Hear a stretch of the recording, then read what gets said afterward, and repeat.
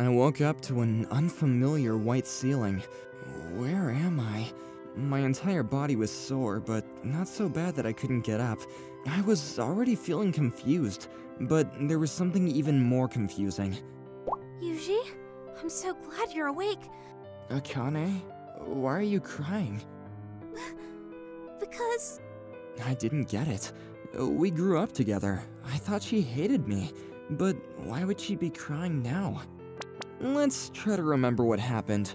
My name is Yuji Hosokawa, a second-year high school student. Ignoring that I've never had a girlfriend, I'm a loner that likes games and anime. As for how people see me... Wanna stop by at the arcade on the way home? Sounds like fun! Let's invite some girls, too. Then let's invite... Huh? What do you think you're looking at, nerd? It's something like this. My social standing as a nerd is different after all. Oh yeah, you grew up with Akane Kikuchi, right? And you can come too, so ask her to join us. Yeah, we're friends, right? Akane, again? Akane Kikuchi and I grew up together, and people say that she's the most beautiful girl of our grade. She's super popular with the guys. She has a pleasant personality to match her looks, so everyone flocks to her. Except that she seems to hate me. Sorry, not happening. What's that supposed to mean?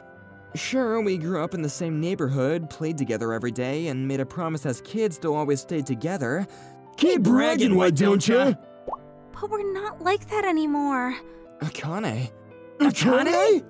I could hear you from the hallway. How embarrassing. Your classmates are inviting you out for once, so go with them. They're just messing with me like I'm a nerd. You are, though. Just because it's true doesn't mean I want to hear it. Besides, they really just want you to join them. But they said you could go with them. What's wrong with that? Don't be so condescending. No way you'd come if I was there. I'd come too. So what if you're there? Huh? You would? Don't get the wrong idea. I just feel like going to the arcade too. Really? Yes, really. Okay, but I don't want guys with shady ideas getting close to you. Huh? What's that supposed to mean? Don't get me wrong. This is just because your mom asked me to watch out for you. That's all it is. Is that really all? Yes! It looks like she's gonna join us. On second thought, you two go ahead. We wouldn't want to get in the way. What's this about? We know how to read the room! They left first, looking dejected. Although, to be honest, being left with Akane is still stressful. What do you want? It's nothing. I'm gonna head home. Fine then. Hurry up and leave. Okay, see ya. I didn't think too hard about her staying behind when her classroom is next door. But when I circled back to the room... Dang it! This was the perfect chance to make up with Yuji, too. We could have gone to the arcade and shared old stories on the way home and stuff. I'm such an idiot. At this rate, I'll never be able to tell him that I like him. Wait, really? What are you doing here? I forgot something. You didn't hear anything, did you? Did you? Just from when you said, dang it. That's basically everything. Forget it. Wipe it all from your memory. How am I supposed to do that? Then I'll wipe it for you. Huh? What are you gonna do to me? I remember now. I'm here because Akane tried to erase my memories. That's not it. Think about it a little longer. Oh, okay. Let me see. Let's keep going then. Several days after, she stopped by my classroom. We crossed paths on the stairwell. What kind of sound was that? You've forgotten what happened that day, right? Huh? Yeah, sure. I was lying about all of it. Don't even think about it anymore. It didn't cross my mind that no one would really fake a confession while alone in a classroom, and I started walking away. A boy suddenly ran from the top of the stairs and bumped into Akane. Being much lighter, she lost her balance from the impact, and then... Ah! Akane, watch out! Oh no! We have to get an ambulance immediately! Akane, can you do one last thing for me? What is it? Under my bed. Please get rid of them without my mom seeing. Don't talk like that! And then you lost consciousness. So that's what happened. I was really worried about you, you know? So I have a question, Akane. What is it? About my bed. I got rid of everything just like you asked. You fiend! You're the fiend for asking a girl you grew up with to throw them out for you. Farewell, my youth. 3 months for my right arm to heal, huh? Both of my workaholic parents are abroad, forcing me to be more independent. Not that I mind living on my own, but I just wanted to relax at home.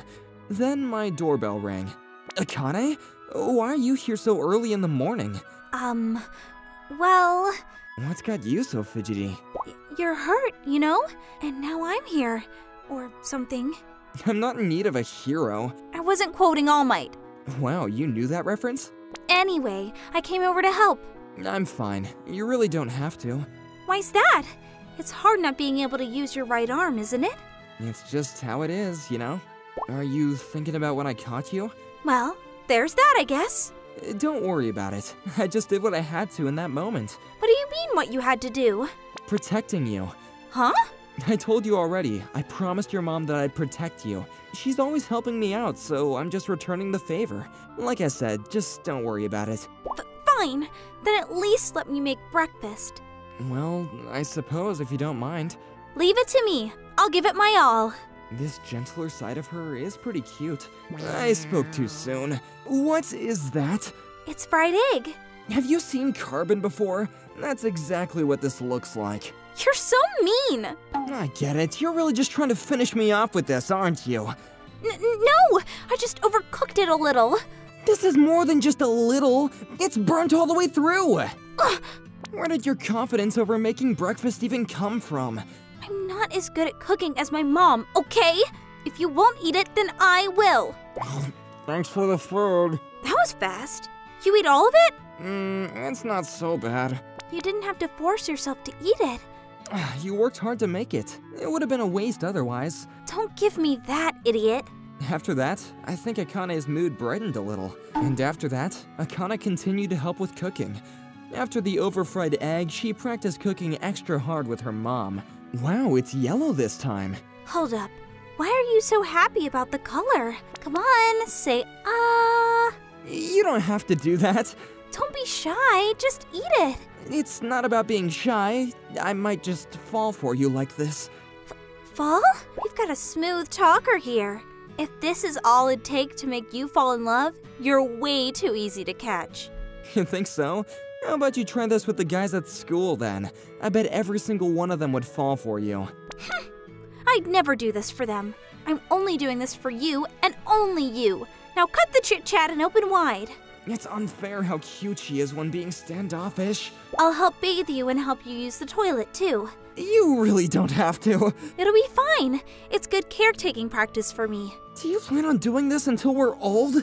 Anyway, I think this is too much for you to do alone. Speaking of which, during break time at school, Akane was peeking into my classroom almost every day. Hey, Yuji, she's back today! Go talk to her already! It's hard to take notes, right? Here. These your notes? It seems like my class is ahead, so take them. I see. Thanks. Oh, and one more thing. I made lunch for you, but don't worry.